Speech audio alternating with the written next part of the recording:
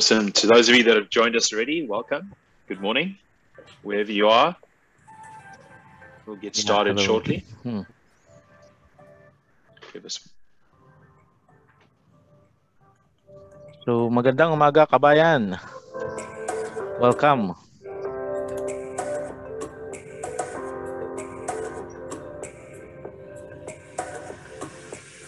Friends from the South, maayong adlaw sa inyong tanan.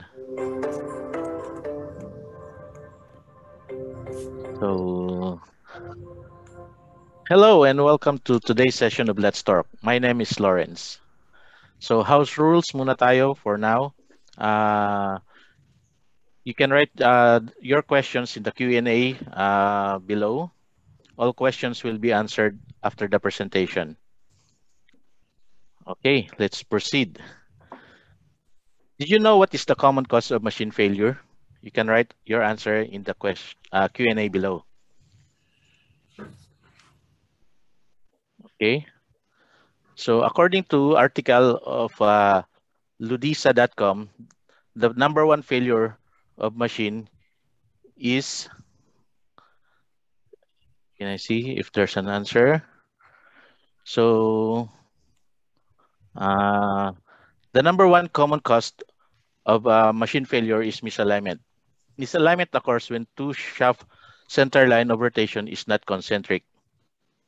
Even today, some professional assures that the coupling will deal with the misalignment.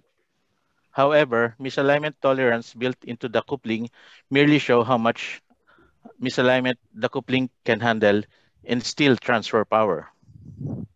They are not designed to magically make the machine misalignment disappear.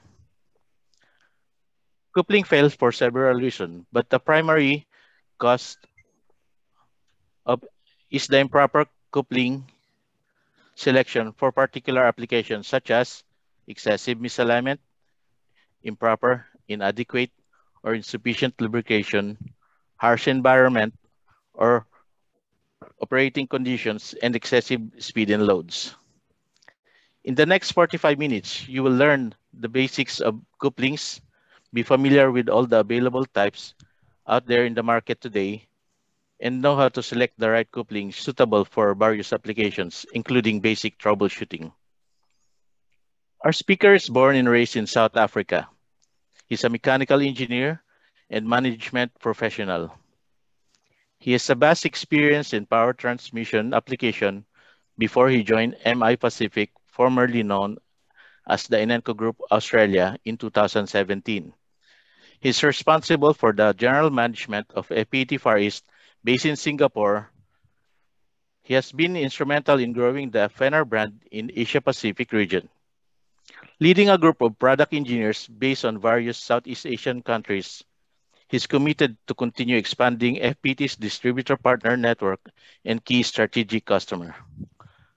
Let's get some insights from the man who has been there in critical applications and done it. Would you please welcome Donald Brierley? Awesome, Lawrence. Thank you very much. And good morning, everybody. It's great to connect with all of you and wherever you are. I know today we focused on supporting our customers in the Philippines, but we might have some attendees from other parts of the world. So welcome, and I hope you're all safe out there. And today we'll kick off with a basic introduction and then move quite quickly. So again, if you have any questions, type them into the Q&A box and we'll get to them towards the end. And I look forward to interacting with all of you. So today's webinar is brought to you in association with our partner in the Philippines, distributor RBER.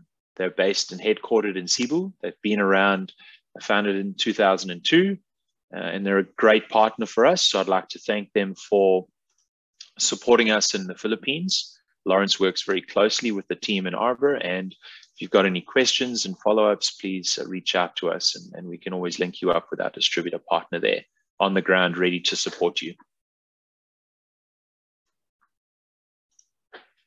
So an introduction to couplings, and for some of you today, you probably know some of these basics, but just to recap, historically, what are couplings and where did they come from? So the idea, basically through the industrialization of the world, we needed to connect and transmit power, mechanical power. And the initial methods were basically two rigid flanges bolted together to connect the two shafts. Obviously then, in order to accommodate some misalignment, they started to reduce the thickness of those flanges to allow some flex, which inevitably caused other issues like fatigue failures and inadequate capability to transmit the torque. So that is a beautiful start. And as we've gone through the ages in industrialization, we've learned a lot more, and I'll touch base on some of those now. So what is the basic principle? Well, effectively, we want to connect two shafts to transmit the torque. So for those engineers with us, we all know that torque, power, and speed are closely related and can be calculated. So you now need to, in the physical world, actually join those two mechanical shafts. And in this basic overview, you can see a depiction of an electric motor connected with a coupling and then joining to a basic centrifugal pump. So, of course, transmit the torque, which is the most important part. So that's the speed and power. If you do the calculations, speed, power, you'll get torque with a constant. So, of course, it's important to understand that there's a few deeper aspects we must consider in a coupling. And that is inherently when we install, it's also, there will be some misalignments and inaccuracies with the foundation or the fabrication of a base plate. And therefore the coupling is there to help absorb some of those misalignments that are caused during installation or during operation. So a typical layout, you'll see we're going to discuss the flexible couplings, and this is to accommodate misalignment. So you'll have a typical electric motor joined with a high-speed coupling to an gearbox or speed reducer. This is a very common application. And then a low-speed coupling onto maybe anything like a ball mill, grinding mill, or anything else that you might have on your equipment. So of course, each of these couplings must handle some misalignment while transmitting the torque. So classifications of couplings, this is quite interesting as a basis to understand. Typically, there are a number of areas that we would consider as couplings joining two shafts.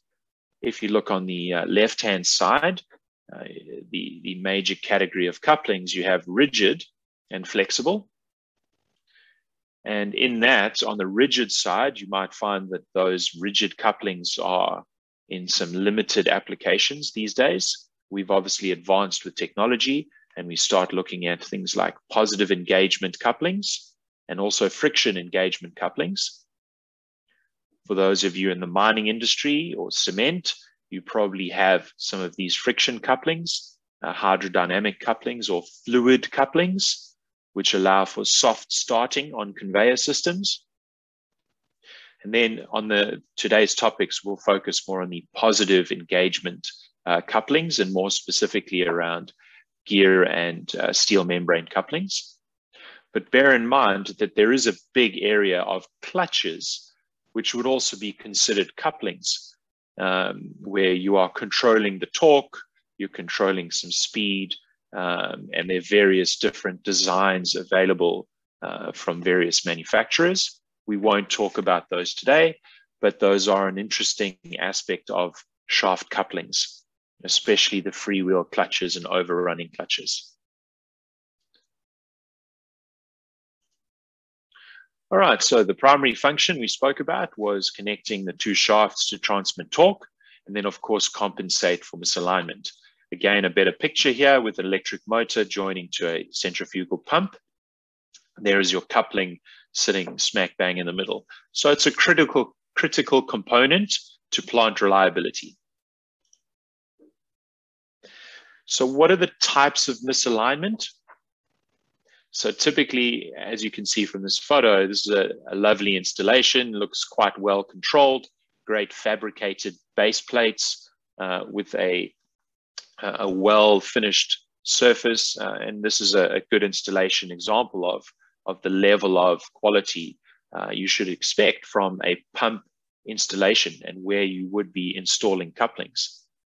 So typically we look at parallel misalignment and offset.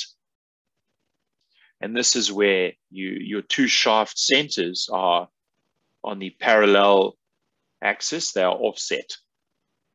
And this is a tricky misalignment characteristic because this can be caused by improper installation or some fabrication issues at the beginning when building the base plate for your installation. Then, of course, we have angular misalignment.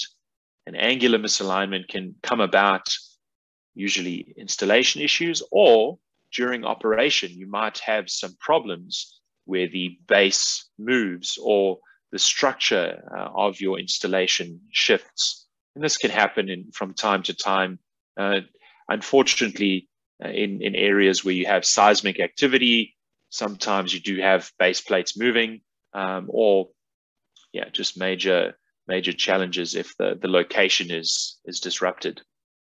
So of course, that's where couplings can be quite useful because they can handle that misalignment.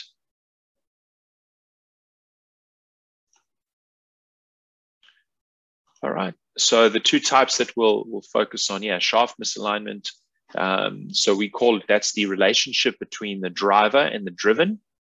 So for the correct terminology, a driver could typically be electric motors. That's what we usually deal with, but you also get diesel engines that are common in some power installations, power generation installations, as well as steam turbines.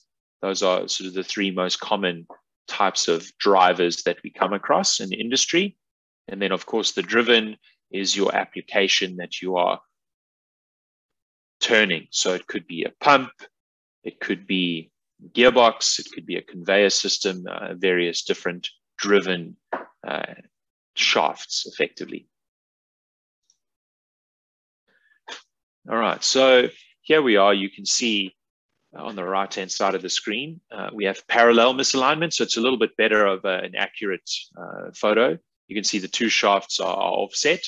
You've got your angular misalignment, pretty self-explanatory, and then axial. Now, bear in mind, axial is quite an interesting misalignment characteristic. This can come about when you have temperature changes.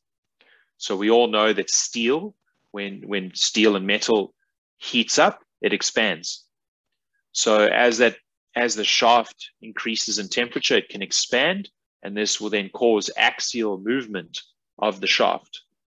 So this is an important characteristic where the coupling then needs to accept that axial movement and without damaging other components. This is also very common, axial misalignment, in things like refiners and pulp and paper industry, where the electric motor is typically on sliding bearings, and you then have movement of the rotor of the electric motor when it starts operating. So this then shifts the whole shaft of the motor. And of course, then the coupling needs to accept this axial movement. And then also just a note to everyone here, if you are experiencing difficulties, just put a note into the Q&A section and we can hopefully attend to those. And if you do have a question, just type it in the Q&A part and we'll reach out to that at the end.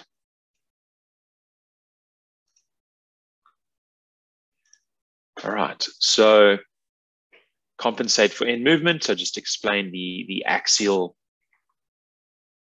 misalignment.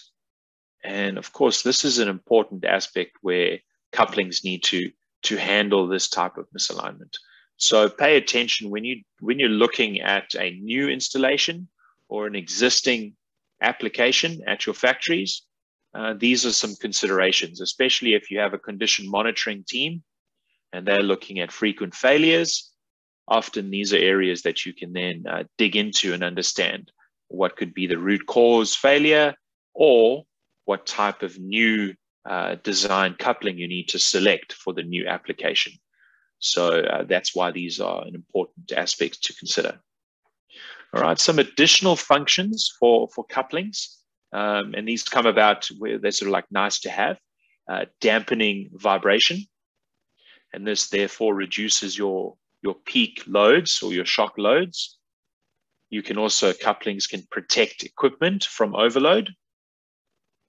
You can also use couplings to measure output torque of a driven equipment. This can be pretty important in some high precision applications, specifically in pharmaceutical or FMCG types of applications where you want to understand what is happening at that physical shaft. So you can measure the torque through a coupling, electrically insulate the driver from the driven equipment. Again, electricity and electrical arcing, and a great topic to dig deeper into. We see a lot of bearing failures caused by electrical arcing. I won't go too much into that, but couplings can be used to isolate between two shafts. So sugar industry, where they mill and grind sugar, many times they need to isolate certain shafts because of their process. Again, in common newer designs, we often use variable speed drives, VSDs, and these have their own problems with electrical arcing.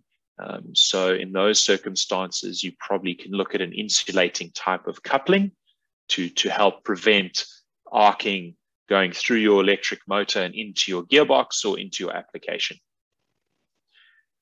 Then couplings, position a rotor and basically timing, so you can then have a very accurate coupling to make sure that your timing between two shafts is accurate.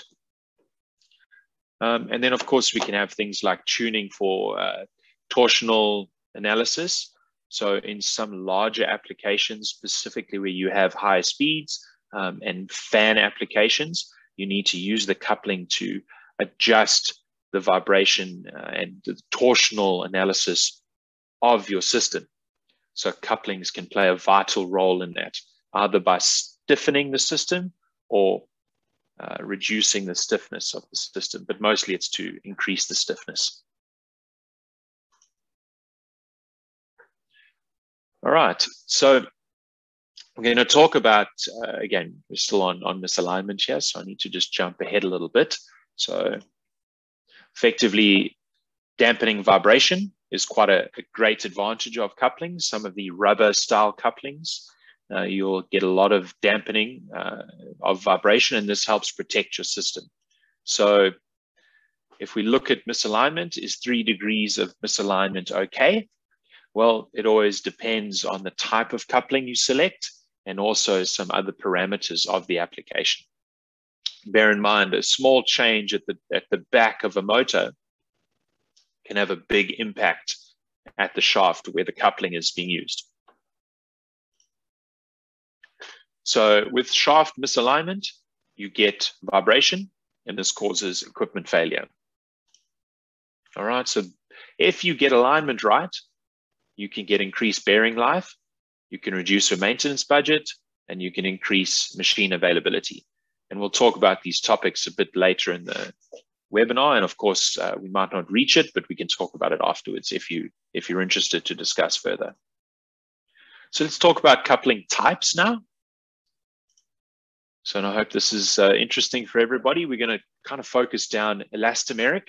So these are couplings where you use various rubber materials, synthetic rubbers, EPDM. There's a lot of research that's going into these areas of elastomeric elements. And there's typically 2, compression and shear.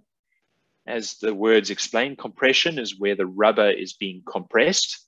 And this is typically a jaw type of coupling, very common in industry. And then shear is where the rubber is being torn or sheared in the shear plane. And this is your tire coupling, which I must say Fenner is the pioneer for. So tire couplings are something Fenner designed many years ago. And there are some advancements like Rexnord have their Omega design where they have bonded or vulcanized rubber directly to metal. So there are some advancements there, but the old tried and tested method of tire coupling has still stood the test of time. So typical pros and cons: rubber couplings, or elastomeric as the word. No lubrication required. They're torsionally soft, so they actually dampen vibration. They're pretty inexpensive and easy to install, and you can replace the elements, the rubber components, when they wear out. They also do act as an electrical isolator, so they stop electrical arcing. Some of the cons: they have limitations, and this is important to understand. Speed limitations. They also can generate heat and also oxidize depending on the environment. So temperature, oxidation, and corrosion become a problem for some of these materials, these elastomers. And of course, they do generate undesirable axial forces, axial being backwards onto the shafts or forwards, depending on the design of the coupling. And this can then have increased load on your bearings in the axial plane. So you have to then select slightly bigger bearings, or be careful on the types of bearings you use. Then we're going to jump into the metallic types of couplings. And again, a big shout out to our supplier ESCO, a brand from Belgium with manufacturing around the world. And they've been a great partner and supporter of our business. So they're experts in the metallic coupling and coupling applications. So we're going to talk about the lubricated and non-lubricated categories. So typically your gear couplings are lubricated, and then non-metallic disc couplings, as they say, non-lubricated. And these then come into more specialist applications, higher speeds, higher torque. The non-lubricated couplings, disc packs, widely used in petrochemical and refining applications.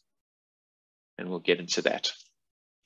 So we've done some interesting overviews here just to try and help engineers and design engineers and maintenance technicians. You know, you've got a coupling installed. It might have come from the OEM.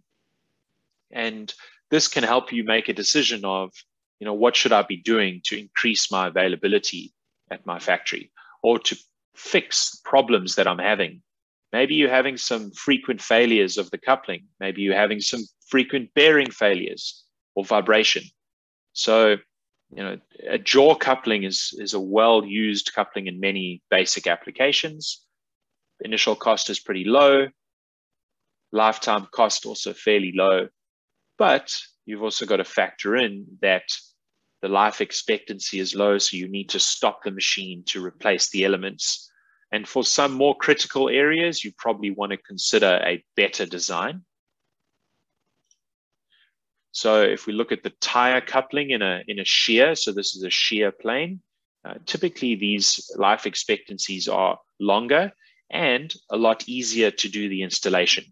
So your downtime is reduced, and they handle more misalignment, 2 degrees to 4 degrees angular misalignment. Compared to a jaw coupling, you're only getting about 1 degree of misalignment. If we look at the grid coupling, so for those of you in mining, you've probably seen this all over your factories. Grid couplings are very popular. They're a spring steel member. They require lubrication. So when we look at the initial cost is fairly low, but the lifetime cost increases because you need to lubricate the coupling more regularly. But you can also see the capabilities for torque. And this is an interesting aspect because the range of grid couplings, the sizes can be very large. So more than, you know, 1 million inch-pounds of torque capability. If you compare that to a tire coupling, you're typically in that 50,000 inch-pounds. And sorry, I haven't done this in metric units. Also, if you look at a jaw coupling, it's on that lower end of torque capabilities. So you wouldn't select a jaw coupling for some of the larger shafts you have. You would typically start using grid, gear, and disc type couplings. I mentioned the disc as being part of ESCO. This is pretty interesting. Initial costs can be fairly high because of balancing, certification, the way that these couplings are designed and precision built. But then your life expectancy can be infinite. And typically, disc couplings from ESCO are designed to have an infinite lifetime, which is incredible. So you can install a coupling. If the environment doesn't do any damage, the coupling will run infinitely. So that's great. Less maintenance, less downtime. Okay. Gear couplings, these are very common in steel industry and cement, pulp and paper, where you have a large application requiring high torque capacity. And you'll notice the highlight here, power density. So this is a relation between the diameter of the coupling, the shaft capabilities, and the torque that it can transmit. So the gear design is unique, and this can be up to 500, 600 diameter shafts. It's really incredible to see the size of gear couplings available. And you'll notice misalignment capabilities are not too bad, 1.5 degrees of misalignment if you have a flexible on both sides. And even the speeds for these couplings, you can reach up to that 8,000 RPM with special execution. Okay, so this is a great table that was put together. And typically it'll help highlight some of the, pros and cons of different coupling designs. So it's a nice guideline when you have an application, either you're selecting something new or you have something existing that's giving you problems and you want to upgrade or you want to understand why it's causing issues. And we'll look along the top. We've just got a lubrication, and these are the basic categories. There are some more unique couplings that would fit into this table, but we haven't gone into that much detail. So let's have a look at some of the applications. We're making good time, and hopefully we can get some great questions. So we'll consider these are the typical applications that we find around Southeast Asia. I've sort of highlighted a couple of them: mining, cement, steel, cranes and hoisting, and pulp and paper. These are the large heavy industries. Even in places in renewable energies like water screws and water turbines, compressors, pumps and fans, water locks and wind turbines, couplings are associated with these industries. So this is an example of a pinion with gearbox and a great spacer coupling linking up this application, very common in a lot of the mining installations. And I wanted to highlight some of the OEMs that ESCO deal with, and you'll probably see these brands throughout the industry. I know SEW is well known, and Nord, David Brown, Bravini. These are great gearbox manufacturers that we see in the marketplace. And of course, many of them as OEMs use gear couplings and disc couplings. So if you've got an OEM that supplied you a gear set, well, you most likely have a coupling, and you'd be able to then look at alternatives and come to us and discuss some of the problems you might be facing. We're happy to help. Here's a typical layout of a ball mill drive in mining industry, as well as cement industry. And you can see just from this photo overview, drawing overview, there are a number of applications where coupling would be used. Point number one is a high-speed coupling, joining the motor to the gearbox on the input. Number 3 and 4, where you have a spacer coupling, typically gear in this position, low speed, high torque, connecting with a long center distance and a spacer shaft.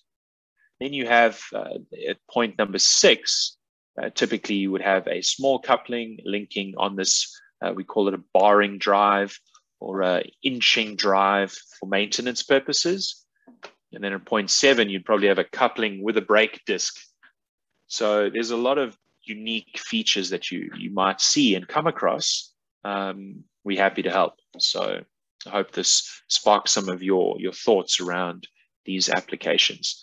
And each one of them has their own specific requirements. Conveyors, very common, especially belt conveyors where you have multiple drives driving one belt. You'll often need more than one coupling joining the motor, gearbox, and gearbox to conveyor system. Rotary kilns, as you can see from the photo below, this is with a drive straight through the front with a long spacer shaft highlighted there. And then, of course, gearbox linking with spacer coupling to the main head pulley or to the crusher. And there are some unique features that you need to understand when it comes to these types of applications. A typical arrangement for a ball mill or a rod mill or a sag mill or a kiln. And this particular picture is showing a kiln, a rotary kiln in cement industry. And you'll have your main motor driving the gearbox with the output shaft having a spacer coupling. And typically this is so that you can also have the room, the space. So you need the coupling there to take up that gap between the two shafts. And this would be a gear coupling with a hollow spacer. Then of course you've got the brake disc type of couplings to control speed. Here we can see another example of a ball mill for cement industry crushing. Typically wherever you have these covers or guards, you'll find a coupling below that. Okay, cement industry again, typically large conveyors, ball mills, sag mills, and crushers. There are always going to be couplings there located. And then you need to consider lifetime of the coupling, misalignment capabilities. These are important considerations. To highlight again, in not so much in the Philippines, palm oil, but definitely here in across the border in Malaysia and Indonesia, a lot of areas where we can find vertical applications. Now, this is quite unique because a vertical mounted coupling requires, specifically on the gear couplings, requires some special internal execution. And this is to prevent lubrication from moving out of the coupling, as well as to prevent the hubs from moving downwards. So just to highlight, this is the level of detail we go into when we look at the application. If it's vertical, what type of coupling is needed for a vertical application, and what effects are we going to have on the installation.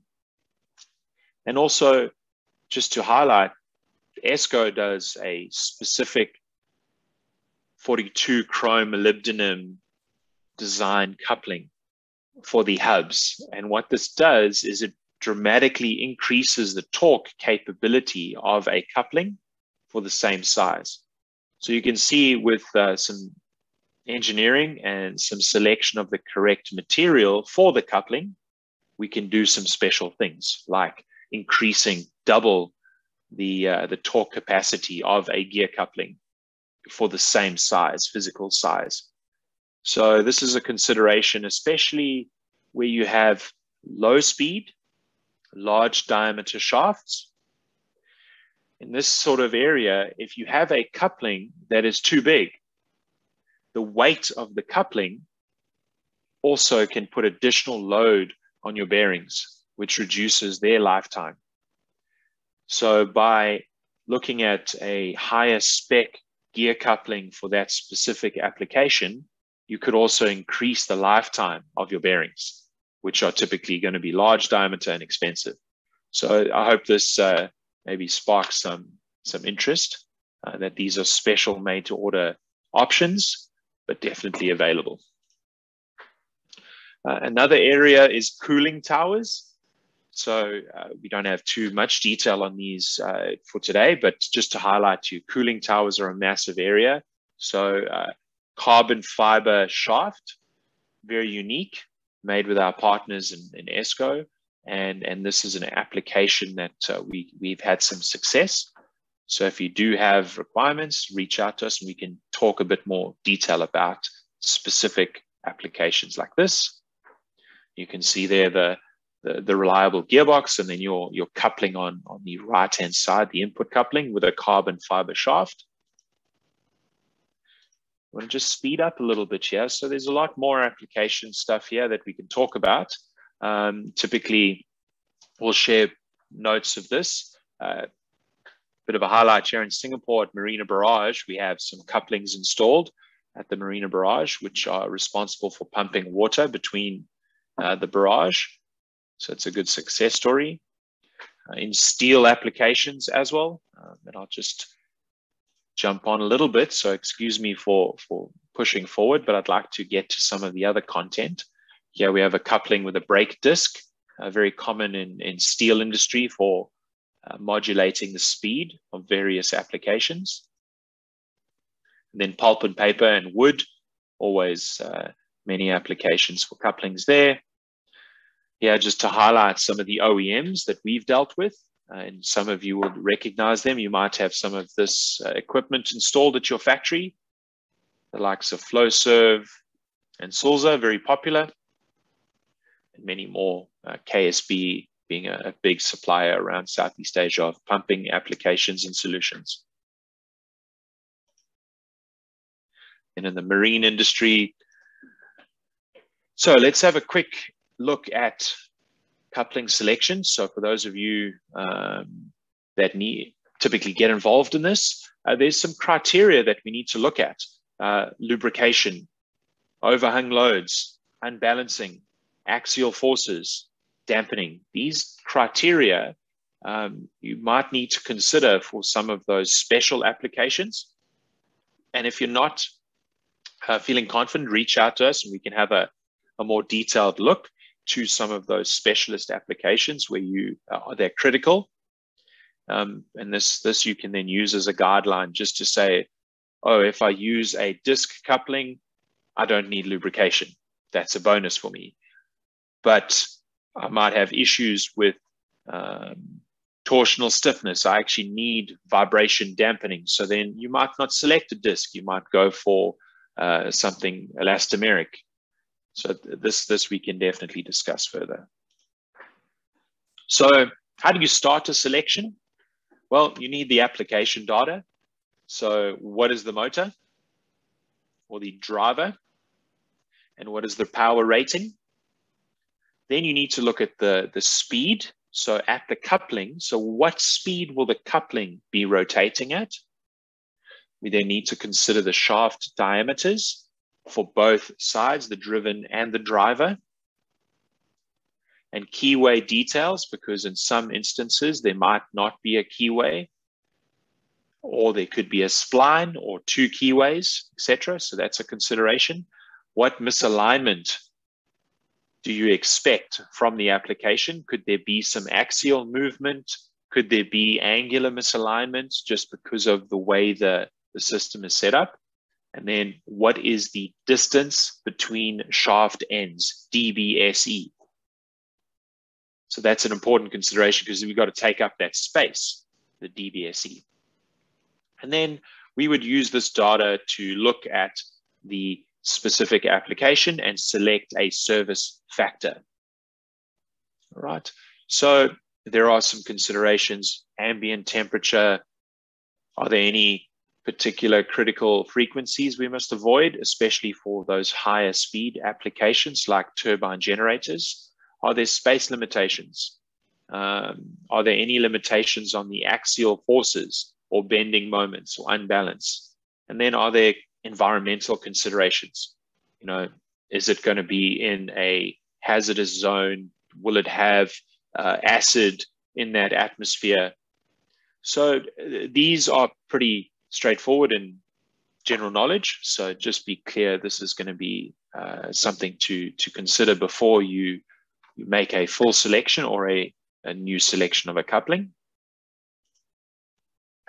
Here we would look at the typical torque calculation. So as I mentioned in the beginning, power, speed are related to torque, and we have the factor there for the metric units. Please bear in mind for this formula, you need to use the correct units. That's kilowatts and RPM will give you Newton meters of torque, and then the factor of 9550. If you're going to use inch pounds, you need to use horsepower and RPM and a different factor, 63025. So just bear in mind if you're doing that calculation or selection. And of course, we have various tables that give you guidelines on the service factor you should select. All right, and there's plenty of data to support this and guidelines of recommended service factors when you're doing a selection. Okay. So I'm just going to rush forward a little bit here. This would be a typical criteria selection sheet. So if you have an application and you're looking for support, you can fill out one of these and shoot it to us, and we'll be able to do the selection for you and help you. Or we can go through it together and just pick up some of the criteria that you need. Okay. So I think I've highlighted most of that. Okay, so we're just going to jump ahead a little bit. I'm going to give you a quick few moments of support data, which I think is pretty good. Give me a second here.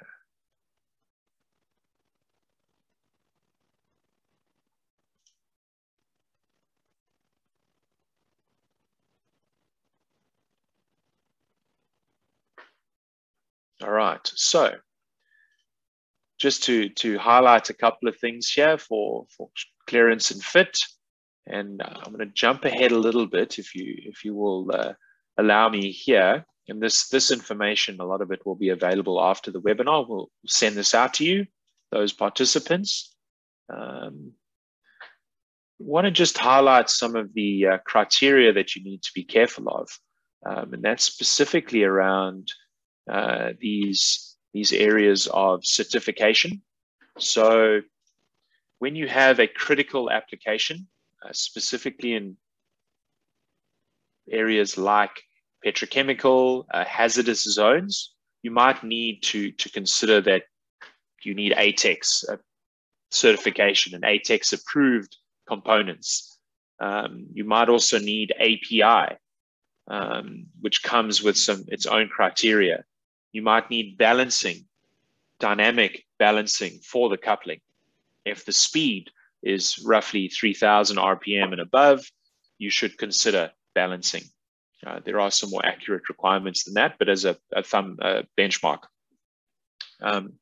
So please bear in mind, these are something we can provide for those specific applications and advise you, but be careful. You don't want to go and select a coupling or install a coupling into an application where you need the certification, because it can have some pretty dangerous effects, especially in hazardous zones.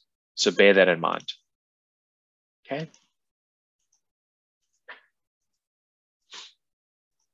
And we can provide some of those. This is just a quick overview of the zones, typical zone 1, zone 2, and zone 0, and what that means. And then I wanted to touch base, I've got a couple more minutes here, is reliability-centered maintenance.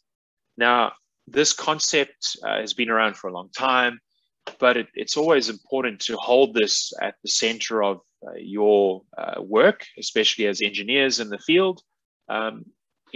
We've also got to look, Lawrence mentioned at the beginning, alignment and the methods of alignment.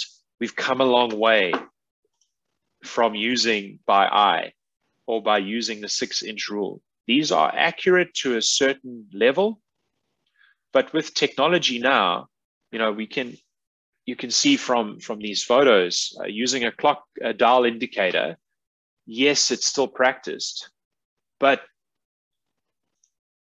laser alignment equipment is pretty readily available these days and quite cheap. So once you understand that, once you use it and you can use it in certain applications, it really has great benefits, and you can see a lot of successes. So wherever you can train your artisans, train your teams to use the tools that they have to be as accurate as possible, because the effects can be dramatic. And I just wanted to share a little cheat or alignment tricks. So these tools, these little hand tools that you can produce in your workshop, can really quickly help you to do alignment. So, if you're doing alignment practice and you use these type of little hand tools to help you during adjustment, to make those finer micro adjustments before you enter shims, these things typically can be quite useful and helpful.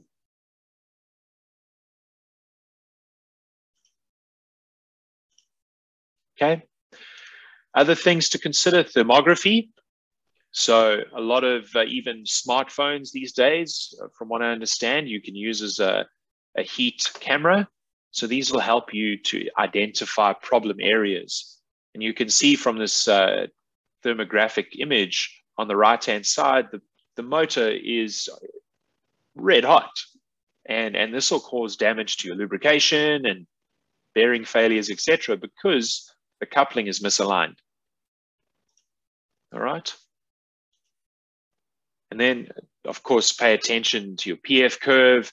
If you can start educating your teams, practicing good installation practices, using the technology available, you can dramatically reduce your maintenance costs, and also just through the correct selections of couplings for the application, you can have huge advantages. This means you can focus on other things. And there's a bit of work that's gone into the reliability-centered maintenance. So please feel free to follow the link. It's a great area of data where you can get some help on reliability. And we actually did some tests between different coupling types. So this shows efficiency, so electrical efficiency versus misalignment. So if you misalign your coupling, your motor has to work harder to keep turning. And this then costs you money because it's electrical power usage. So I was involved personally with this master's thesis. And you can follow the link and have a look at the journal. So it's quite fascinating to see the dramatic impact of misalignment, both angular and radial. So if you just do the installation correctly, things will last longer and they'll cost you less money. All right, and then of course there's a few details around how mature is your reliability and maintenance, and how mature are you in your practices. And there's a lot more literature and data around this. I've put some photos here, some horrific instances where we've seen incorrect lubrication, no lubrication. So photos speaks 1,000 words. So if you do have problems and you want to share them with us, photos help a lot.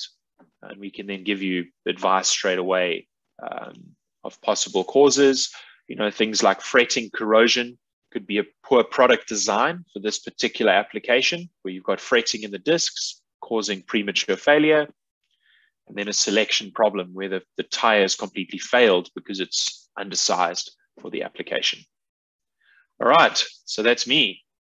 Lawrence, I've gone over a little bit, so. Yeah, thank you, Donald. That was very informative. Now let's go to the question and answer from our audience right now. So are there any questions from the audience or from the participants right now? You can raise your hands. We have two questions, Lawrence. Yeah, okay. The first question is from Quinton. They're asking, hello, Donald. Thank you for organizing this. How would you qualify the knowledge on couplings at the end user side? What importance do they give to couplings, and how difficult, easy is it to convince them on investing in quality couplings for longer cost efficiency? Interesting question. Yeah, so what I would say, it is quite interesting in Southeast Asia, maybe as a whole, the level of education in Southeast Asia is in pockets, and it's rapidly accelerating. What I've noticed is a lot of end user customers, the older generation and the younger generation, their hunger for knowledge is incredible. And there's that energy in these markets around Southeast Asia. And in the Philippines, the level of English is fantastic. So, you know, a lot of the catalogs are mostly published in English and literature in English. So the guys and girls in the Philippines typically have seen a great acceptance for knowledge and sharing knowledge and understanding concepts of engineering and sort of that total value proposition. So to answer that question, I'd really say I've been always impressed by the engagement that we get. And Lawrence and I were at the PSME, the Philippine Society of Mechanical Engineers exhibition. And, you know, you've got these young students just hungry for knowledge, and it's fantastic. That energy is great. So the level of acceptance, I think, is a lot higher than in other parts of the world. And I'm confident to say that in some more, how would I say, to not sound too political, but some areas, yeah, it's been done this way for a long time. We're not going to change. Whereas I see from a lot of our customers, they're willing to, you know, they dig into the problem and they then try and find a better solution. So I hope that answers the question. Yeah, Donald. Okay. Here's another question from Trimcore. I noticed that you didn't touch on chain coupling types. Where does coupling sits? Perfect. Yes. So chain couplings, it's a basic design, well used in many areas. I know palm oil typically use a lot of chain couplings. It would sit in that metallic, the sort of a metal coupling. It can handle misalignment, but it needs lubrication. So the chain components, are metallic, and they need grease lubrication. So it sort of sits in that gear coupling below the gear coupling, because a chain coupling by its dimensions needs to be much larger than a gear coupling to transmit the same torque. And a chain coupling needs to be larger than a grid coupling to around about the same size as a grid coupling to transmit the same torque. But the vibration dampening is slightly less than a grid, and the torque characteristics are less than a gear. So we're seeing in areas like rubber manufacturing, used to always be very common to use a big gear coupling on some of the mixers and large diameter shafts. But in actual fact, the cost of maintenance versus the diameter, the physical size of a chain coupling can be replaced by a gear coupling. So we're seeing customers, saying, well, I'd rather go for a gear instead of a chain coupling. So that's why I didn't include it in this presentation. Okay, thank you again, Donald. Here's another question. Maybe we can have two more, because it's already 11. So one more is, what type of coupling is the best for hammer mill, which have a RPM of 2,000 and 3,000 to 3,000? Now that's a good question. Okay, so hammer mill, a lot of vibration. Typically in these type of situations, you want to dampen the vibration if you can, but knowing that a hammer mill is going to be near impossible to dampen all of the vibration. Gear coupling can be an option because of the physical size of the gear coupling. It can handle the torque peaks, the peaks that you will see through the cycle of a hammer mill. So that cyclic loading, gear couplings can be quite strong in that sense.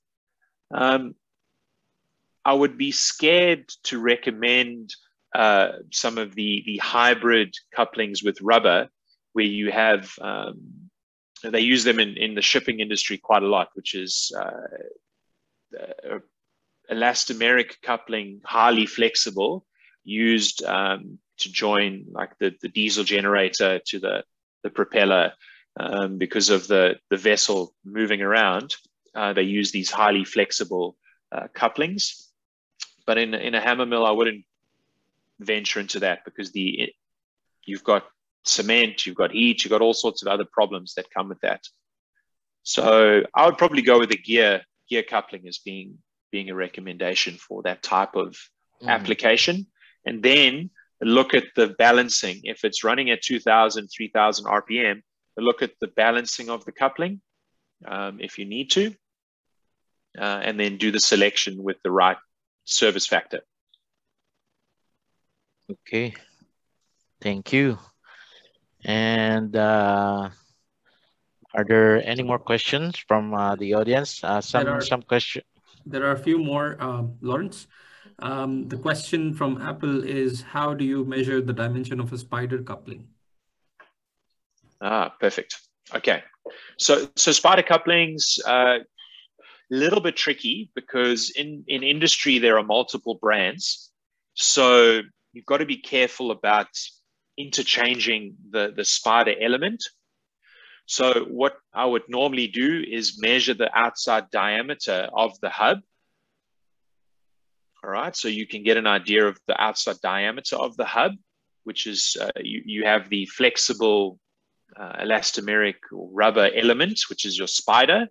Then you'll have the hubs, the metal hubs that the spider goes into. Measure that outside diameter, because that can give you a first basis of what physical size spider coupling you have. Then compare it. We have in our Fenner catalog, we do have spider couplings, or we call it jaw, J-A-W couplings, and see if those match. The hub diameter matches anything in the catalog. Alternatively, if you only have the spider element, it becomes a little bit trickier, because some of the elements don't interchange with other brands. So you've got to be careful. If you have a curved jaw spider, so the sides are curved, this is commonly used with a brand called Rotex. So, and then there are some other alternatives in the market with the curves, but their spider might not fit your hub. So you've got to be a little bit careful.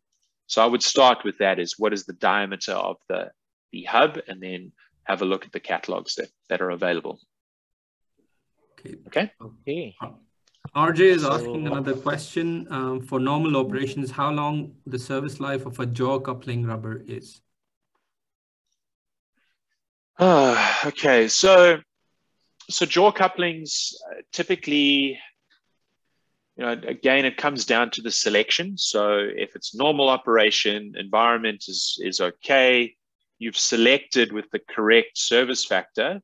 And now bear in mind, jaw couplings have their own service factor table.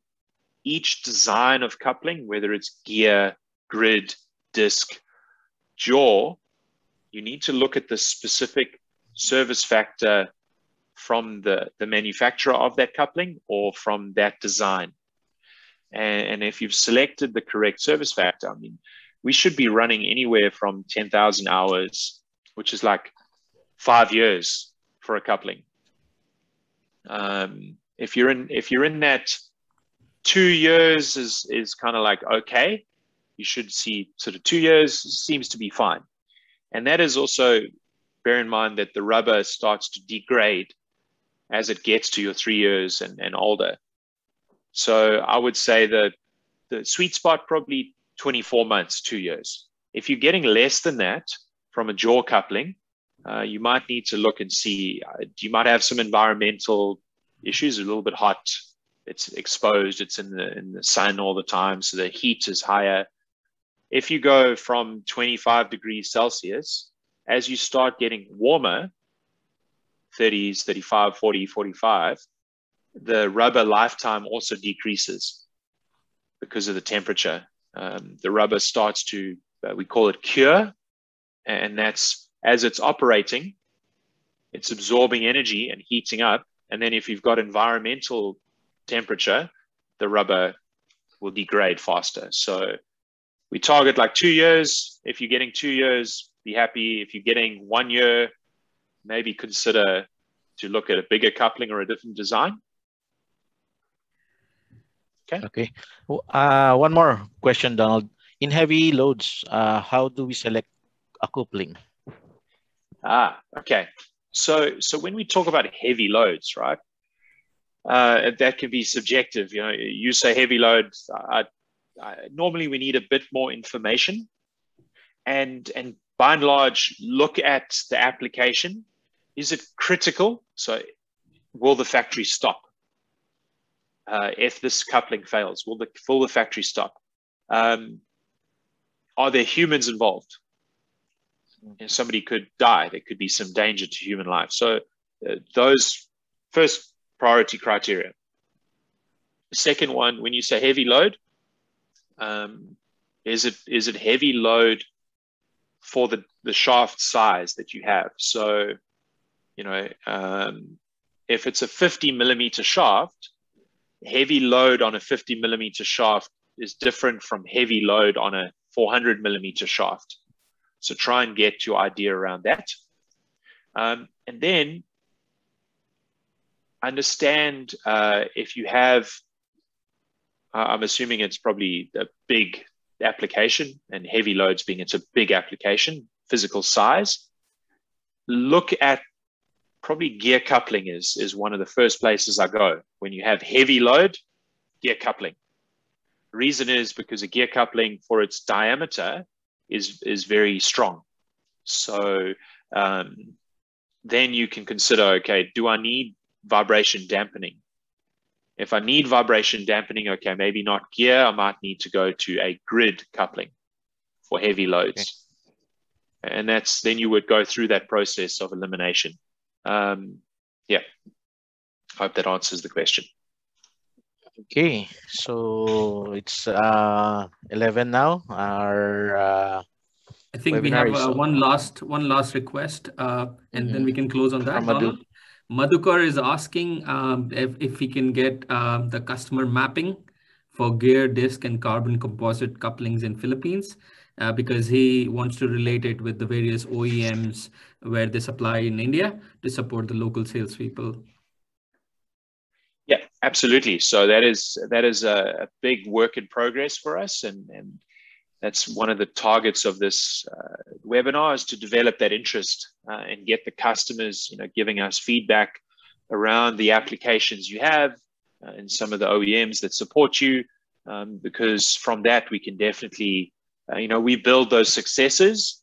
We have had some great success with a number of large customers around the region, both in cement, pulp and paper. We service some large customers in the region and mining. So that trust, and that's something we want to keep building with you as the customers out there. So we look forward to keeping in touch, and any of your questions, please feel free to shoot them to us.